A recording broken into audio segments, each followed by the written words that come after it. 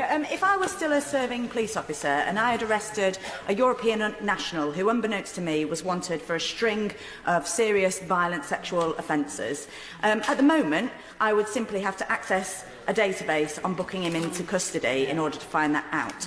Could the Secretary of State spell out in detail how I or my custody sergeant would do that if we leave without a deal on the 1st of November?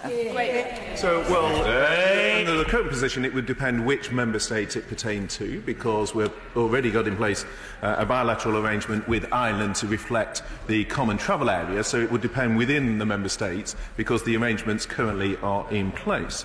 Vary between those member states. But she's right in the premise of her question, which is we stand willing, because the UK puts more data on the European arrest warrant than any other member state. We think that the UK contribution is of value to the European Union and that it's not in their interest to put their citizens at risk by not reciprocating that. So we stand ready to work with them. It is the Commission and my counterpart Michel Barnier who has ruled out what he calls mini deals to address the concern that she raises.